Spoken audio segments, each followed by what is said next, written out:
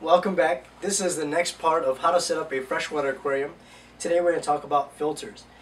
Now, the three main things that your filter should address, or at least one of the three, is going to be mechanical filtration, chemical filtration, and biological filtration. There are a few main types, at least the three main categories that you can get are going to be your hang-on back filters, your canister filters, and your sponge filters. Now, there are a few other ones that you can get, but these are going to be your three main ones that you have for your tank. So let's take a look at the first one, which is going to be sponge filters. Now, the first one I want to talk about here is the sponge filter.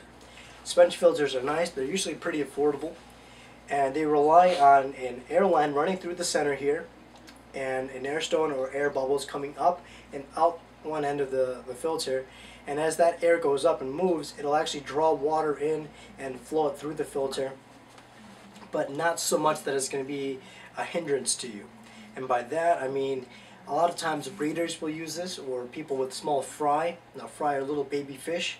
Since there's not a lot of vacuum going through these, little fish can swim up and have clean water without getting stuck or sucked up into the filter. You know, you lose some fish that way. So they're great. They're pretty efficient. They're a lot cheaper than the other styles of filters you can get, but for their price, they're great to have, especially if you're looking to breed fish or keep raising some small fry. Alright, so now the next filter that we're going to go on to is the hang-on back filter. They are pretty affordable. They range in prices everywhere from $10 to well over $200, depending on the model you want to get. The way they work is they're driven by an impeller inside the unit with a magnet around it. So as the impeller turns, it will draw water up the spout here and then force it through filtered cartridges up top. Now, some of them have two, some of them have one. It really all depends on which one you get.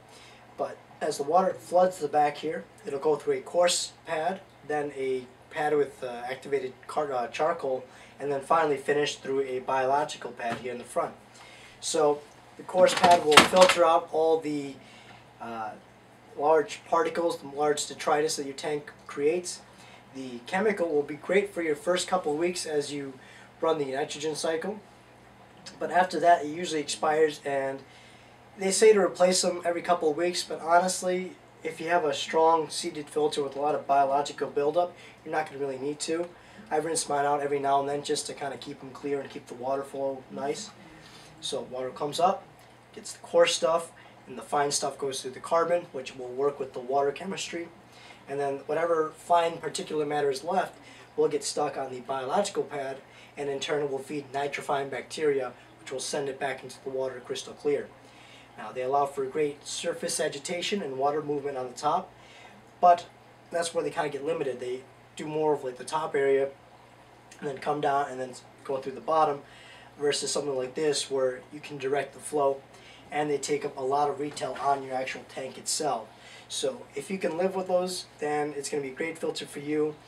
A lot of other different types you can go with, but you can really kind of get the one that's going to be best suited for your tank. Alright, so now we're going to move on to my personal favorite type of filter, and that's a canister filter. Now, these are going to be more freshwater based filters because the saltwater guys have their own setups going on, but this is great.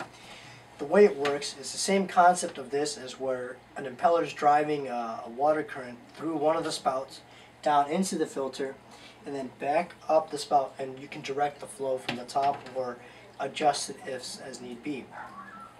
Now, this is the filter we're going to go with this video series tank, and that's the Eheim Eco Pro 2236. They sent me this for a video contest, and it's a great filter. As the water enters the filter, again, same principle, where it'll get filtered out mechanically and then go into a chemical stage with activated carbon, and then finally finish out with a biological stage, which is going to have a lot of ceramic rings or biological load in there, which will in turn do most of the actual filtration before it sends it back out into the tank. These don't require a lot of maintenance usually. The capacity these are rated for are generally going to be a little bit more than you'll find with these, and they add extra tank volume to the actual tank itself. So if this is a 29 gallon and this holds about a gallon of water, we'll bump it out to a solid 30 gallons of water that this tank will actually have.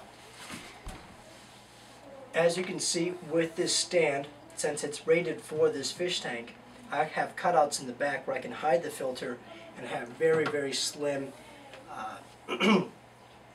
slim fittings in the tank, so you don't really get that big obstruction like you would with this. They are a bit more pricey, and they range everywhere from about $50 to, I've seen them go for $1,000, and those are the big stainless steel ADA ones that they sell in Japan. Now there are a few more types of filters that I want to touch on, and those are going to be pretty much not the types you usually see on these tanks. Now the other types of filters that I want to touch on that you don't really see in the industry anymore are going to be under gravel filters, which are like plastic grates that go on here, and it's kind of like the concept of a sponge filter where you have air pumps or power heads running through tubes, drawing in water to the substrate, and in turn going through the grate and then turning around and coming out through tubes on whichever side they're set in. The reason you don't see these anymore is because a lot of times they get clogged, or they're pretty inefficient to draw water in through them, and you get all that detritus kind of sitting at the bottom versus getting pulled out and brought to a filter pad or something you can take out and remove from the tank. So you get a lot more biological load, and a lot of times the way that works isn't always the best. The other type is sumps. Sumps are nice, but they're a bit more for the advanced aquarist. And what that's going to be is the concept of a canister filter where water will get pulled out, brought down to another tank below, similar to something like this. Water will come in and go through its stages of filtration, maybe a refugium with live Java moss or something, and you'll be able to increase your tank volume and filter out a lot more water more efficiently. But again, it's going to take some know-how. It's going to usually be more for the advanced guys. And with freshwater, when you're doing plants and all that, those are usually going to do a lot of your filtration as well. So some isn't generally necessary, but you can use them. You can even use them to help quarantine fish that you bring into your system. And you know, they can be used, but they're not generally one of the first ones that people think of to put on a freshwater tank. Now, after we got over the filtration systems that I've explained to you and how they work, biological, it's going to be the bio balls, bio ceramics that hold all the bacteria and will help convert all the water, or mechanical, like you saw with the sponge filter. This is actually the tank we're setting up for this video.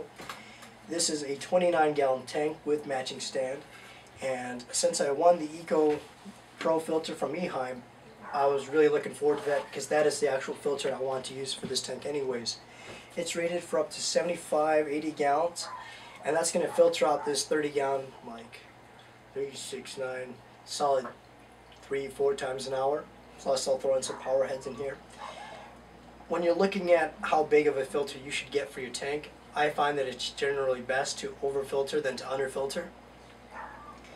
And that's going to allow better water circulation. It's going to allow for a cleaner tank, and if you underfilter it, you might get some stagnant water or really not utilize all the tools at hand to maintain your tank clear. You can get them rated for the tank, but like I said, if you have a choice, overfilter rather than underfilter, keeping in mind not to create like a typhoon vortex in your tank or something. So yeah, we're going to use this Eheim Eco Pro. I haven't actually set it up yet. I have all the stuff together. I'm actually going to set it up right now. I'm just going to hook it up to my other tank that's already established, and all that established water will help seed the biological load in there. And so when it comes time to putting this together, the filter will be mature. I have mature water on hand, and it'll cut down the nitrogen cycle dramatically.